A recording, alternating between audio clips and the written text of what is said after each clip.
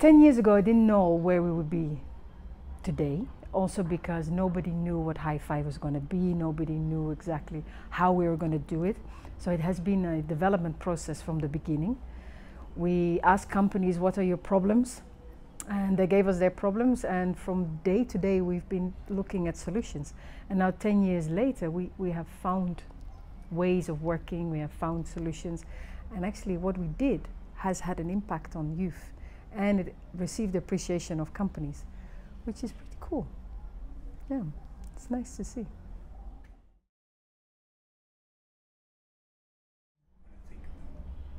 Well, for me, graduation is a fantastic moment to see the impact it has on them. The preparation that they've been going through with the dances and the dressing up, and basically I think all the stress that and all the things that I've experienced comes out during graduation, where they're so incredibly proud of themselves. And I realize that most of them have never even experienced a graduation. And as much as I hate sitting at the high table, protocol and doing my thing, every graduation it's just amazing to see them being so happy what they have achieved in life, and it's cool. It's really nice. The first opening of Jobortunity, the theme was circus, because the circus had come to town. Africa Circus had come to town, so I thought it's a great theme. And also to warm people up, all the trainers showed their tricks. So I still remember myself with a spoon on my nose. And one of the nicest things was that after 2 weeks, one of the students asked me, like, Madame Kim, when is school going to start? And for me that was, because it's learning by doing games, learning by having fun. And so, yeah, learning can be fun, and I think that is one of the things that a lot of students in Tanzania have not experienced, and it was nice to see that. They had fun. Well, this handsome man is one of our first graduates, and he came in very skinny, and now he looks very healthy, and his career has taken off. He's always worked as a waiter and managed to go from one company to the other, developing himself.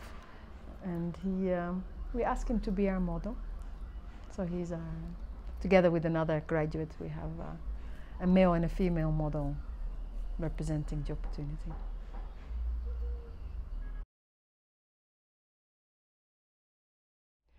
It has been a roller coaster with very, very beautiful moments and very tough ones. And it always goes slower than I hope for. I always say, like, go 4 steps forward and 3 back before you know it. But yeah, there have been some challenges. We've had a trainer trying to break down Jobortunity by harassing staff members and students simply to take over. That was really, really tough, and it was actually the trainers who told me, Kim, let's continue. I was ready to pack up and leave, but the trainer saying, no, we have to do this. And it wasn't me suffering the most. It was tough, but they pulled me through. So it's been good, and it has been interesting.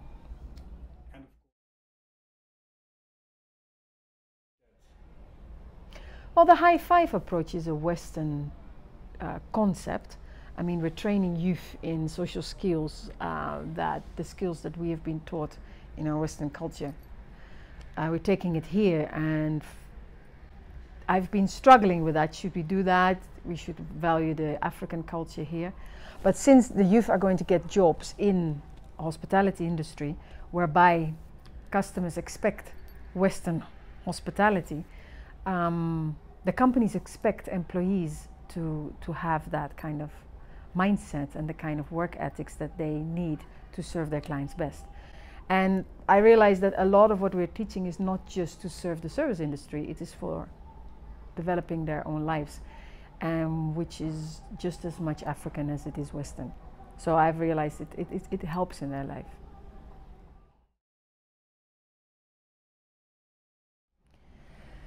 It's always a bit tricky. How do you call it? Is it soft skills? But is soft skills versus hard skills, and then it gets such a soft connotation. Then people are talking about social skills, and nowadays people are talking 21st century skills. And personally, I like 21st century skills. because it prepares you for the 21st century. And those are skills that everybody in the whole world can use in their lives. It gives you a toolbox that you can pick from whenever you need support. So 21st century skills is the concept that I like.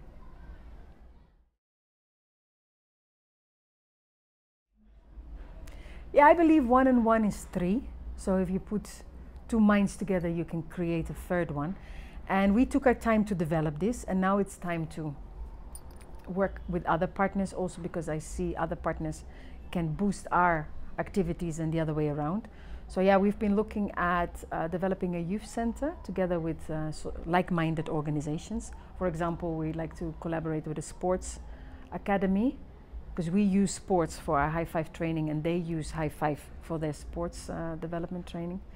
And we use music a lot and dance, so we're looking at finding like-minded partners to build a center where people can plug and play and where youth can come to get something that they can use in their lives. And maybe just a place to hang around and find people that can be friends and help in life. When we started, we developed the methodology to serve vulnerable youth in Tanzania to get a job in Tanzania. But what we have developed can be used anywhere in Africa and beyond. We're even getting requests from the Netherlands because they see they can use it for Dutch youth. So I believe that this methodology, the whole approach that we developed, can be adapted to any circumstance as long as people keep in mind where it serves them best. So yeah, I see future for this methodology, and we're very ready to share what we have developed. We've been looking at ways of partnering up with whoever believes that this can serve youth.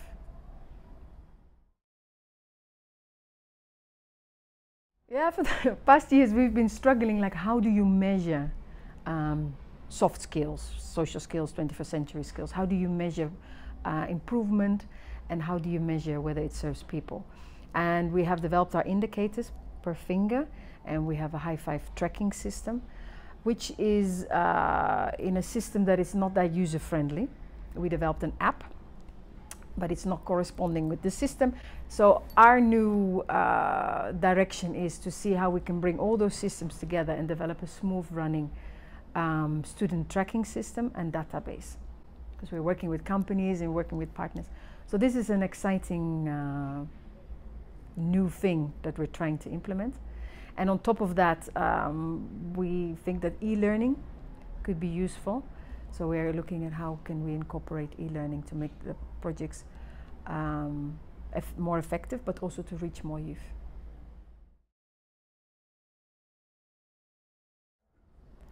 Yeah, we have been working as a non-governmental organization, in that sense that we have not been affiliated with the government. But fortunately, the government approached us and said, well, 5 years ago we didn't really see the need for soft skills in this country. What is soft skills and how can you use it? And now they say, yeah, well, actually this is what Tanzania needs.